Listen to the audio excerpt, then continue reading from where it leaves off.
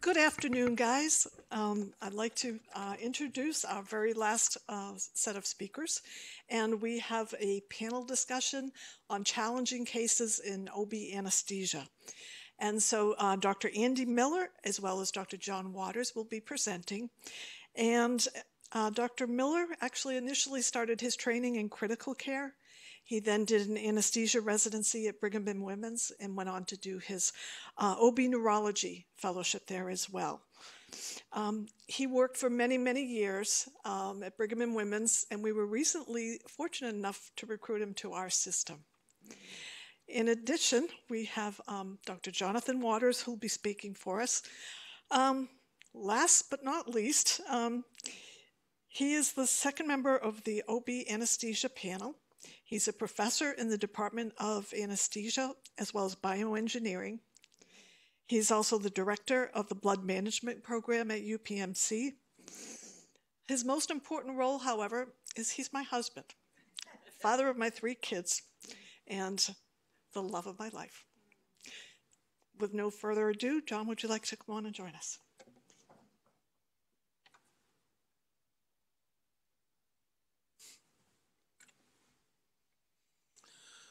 Okay, neurologic complications of obstetrical anesthesia.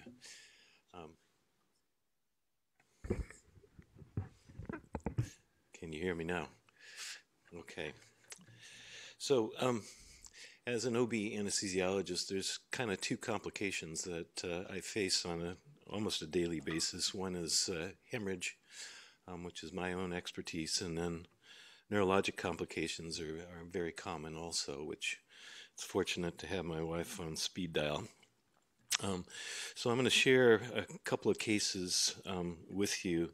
Before I do so, these are my disclosures. I'm a consultant for LivaNova, which is a company that manufactures cell salvage equipment, as well as Haemonetics, which is a company that's headquartered in Boston. And then Vitalant is the provider of our blood for UPMC and a lot of other places.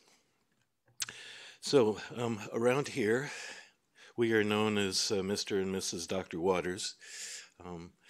This is our wedding picture, and it's got an interesting tale that goes along with the picture.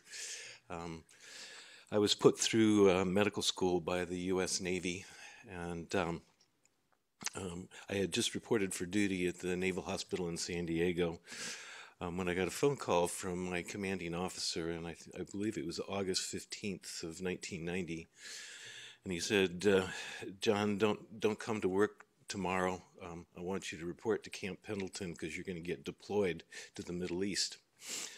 And so I reported to Camp Pendleton the next morning, where the first thing they had us do was to fill out our death benefits. And when I went to assign my death benefits to my girlfriend of 8 years, they said, no, you can't do that. It's got to be a next of kin. So I called up the base chaplain and said, can you marry me today? And he said, sorry, I got 78 weddings to do today. Why don't you look to the Justice of the Peace that's outside the front gate at Camp Pendleton? So I called up a place called I Do Weddings, and we got married later that afternoon. Unfortunately, my wife was wearing a white dress. It was just fortuitous. At any rate, the first case that I'm going to present is this one, a 26-year-old G1P0 who presented to triage in labor at 38 weeks. The patient was a known breech with a failed version 5 days before. She basically had no medical history to speak of. These are her vital signs on presentation. You can see they're all pretty much normal. Now, this is the anesthesia record, and I'll give you a quick tutorial of how to read this particular record. The diastolic and systolic blood pressures are indicated by those little carets, and they go in different directions depending upon whether or not it's systolic or diastolic. And then the mean blood pressure is represented by X's. And so this particular patient got our routine, which is a spinal anesthetic. and she got 1.6 mLs of bupivacaine and then some morphine included. Now, one of the things that we do routinely is to start a phenylephrine infusion on these patients because one of the side effects of the spinal anesthesia is hypotension, and patients get extremely nauseous. Sometimes they get panicky. So the phenylephrine has become our default infusion during the course of these cases. Now, this patient, the phenylephrine didn't do the job. She dropped her blood pressure fairly precipitously. So I asked the resident who was working with me to give her a little ephedrine, which is another pressor agent. And instead of giving a little, he gave 15 milligrams, which is a fairly sizable amount, in conjunction with the phenylephrine. And you can see what happened to her blood pressure here in the middle of the page. Her diastolic pressures were well over 120. Her systolic pressures were pushing 200.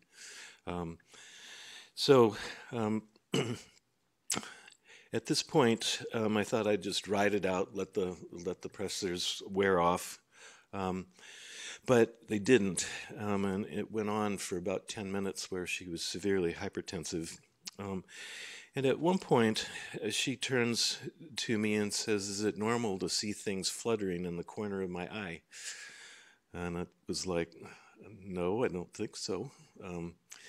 At which point, she had a tonic-clonic seizure, as indicated by the red arrow. So this is how it all went down. She basically complained of that little fluttering in the corner of her eye. When she started seizing, as all anesthesiologists do, we immediately reached for the propofol and the Versed to control the seizure, which it did. This is where it comes in handy to have a neurologist wife. My major concern at this point was that we had driven her blood pressure up so high that she had ruptured an aneurysm, and that's what led to the seizure. And so what we did is we scheduled her for an emergent CT scan, and Janet met us in the alcove in our CT scanner, at which point she did a neurologic exam, which was focal, with her reflexes being brisker on the right side than on the left. So it's like, damn, we did something bad to her. So was it our fault? I think the answer is unquestionable. It was, but these were the things that were going through my mind when this happened. Did we give her a subarachnoid hemorrhage?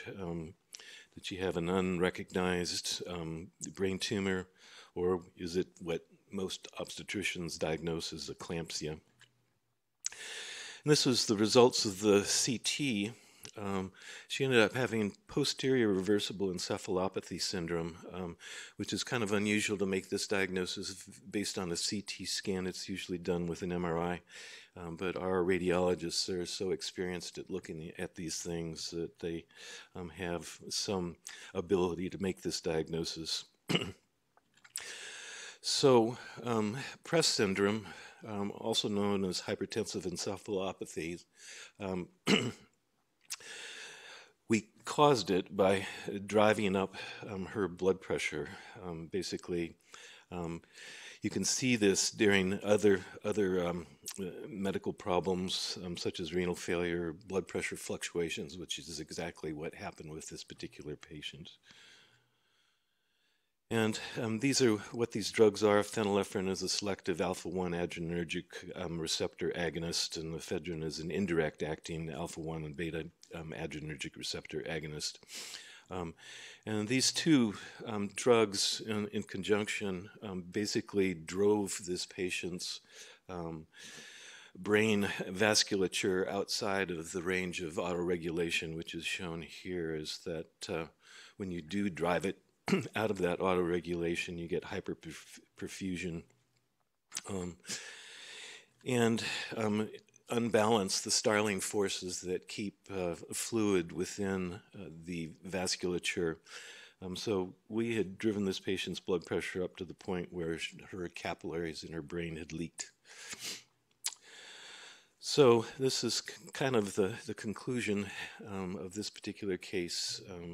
Press syndrome can be caused by well-intentioned anesthesiologists. So that's case one. The second case is an interesting case that I worked on with my wife also. It was a 34-year-old obese female who was a G1P0, who was 31 weeks pregnant, who acutely developed left-sided weakness at 10:40 at night. And she came into our ED about 1 hour after the symptoms onset. And this is her blood pressure. She was awake and alert. But she had this visual defect. And so basically, she has an evolving stroke. And I won't belabor the neurologic exam because I don't really understand it. But anyway, her NIH stroke scale was 12 when she initially presented. So an MRI was obtained, and this is what it showed. And you can see on the far right, the MRI shows an internal carotid artery occlusion, the distal part of the internal carotid. And so how do you manage a stroke in a woman that's 31 weeks pregnant? This is one of the options, is TPA.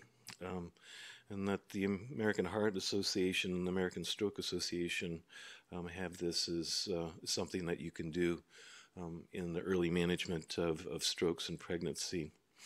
Or you could put stents and do a thrombectomy, which is what our radiologist chose to do.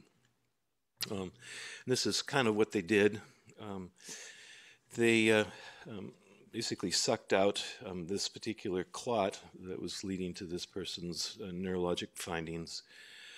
And then they put 2 bare metal stents into her internal carotid artery because they felt like it took a particularly tortuous direction within this woman's brain. And so bare metal stents will clot off if you don't use anticoagulants, and in this case, they started off with eptifibatide during the procedure, and then they put her on clopidogrel and aspirin, at which point her stroke symptoms had fully resolved. The problem is she's 31 weeks pregnant, so how do you go about managing this particular patient when she's about to deliver and have a blood loss of somewhere between 500 and 1,000 cc's on clopidogrel and aspirin? So what is clopidogrel? It's basically a P2Y12 ADP antagonist, which prevents ADP from causing the platelets to aggregate. There's limited data on the use of this particular drug in cesarean sections. What is in the literature basically is in patients that have coronary stents where clopidogrel was used prior to a cesarean section. And in the 4 cases that are in the literature, the blood loss in these cases is in the 4 to 5 liter range, which is significantly greater than what we normally anticipate for a C-section.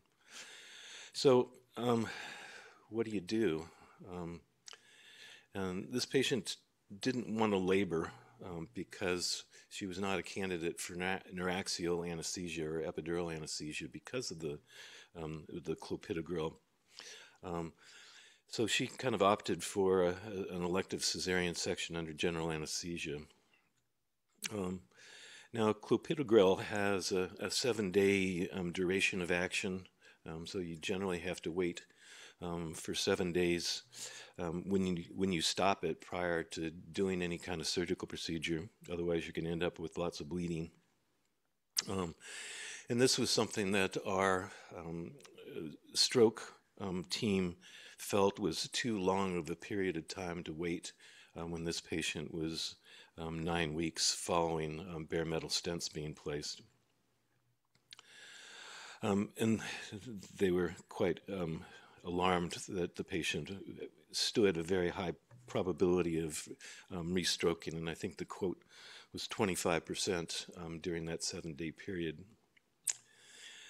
So we did a thromboelastograph, and this is the thromboelastograph tracing, which, if you're familiar with the thromboelastograph, the numbers down below in orange, green, blue, and purple, those are the prime numbers that we look at, and this was a totally normal TEG tracing. Now, one of the things that I learned from this particular case was that the platelets are stimulated by thrombin when a TEG is done. The ADP receptors are overcome because thrombin is such a strong platelet activator.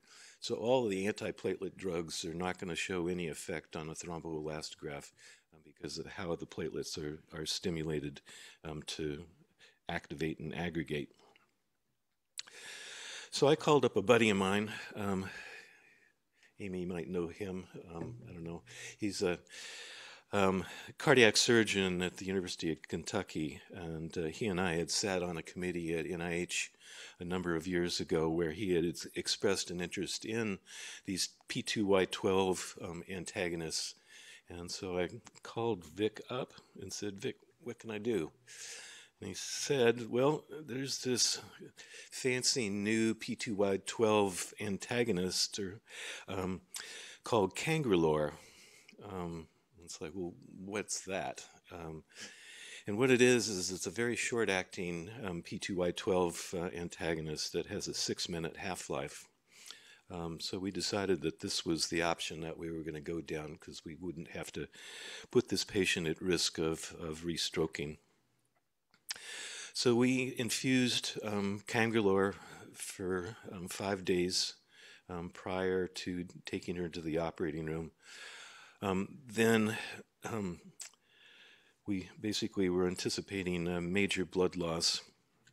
But what we did is, because of the short half-life, upon induction of anesthesia, we stopped the Cangrelor, proceeded with the C-section, and it took us 25 minutes from incision to closure, during which time the Cangrelor infusion was stopped, and it was restarted at the end of the incision, or at the end of the surgery, when we were assured that the blood loss was going to be normal.